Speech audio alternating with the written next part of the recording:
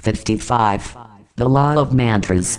Each mantra is a linkage to a certain aspect of the Absolute, a certain manifestation of divinity. In true mantra practice, one forgets the fact that the self is chanting, becomes the mantra itself, and attains the state where nothing but the mantra exists. One's being then connects with the higher being the mantra represents, if it is the name of a master being, or connects with the ray of light emanating from God, if it is a sound, Om or Hu, etc.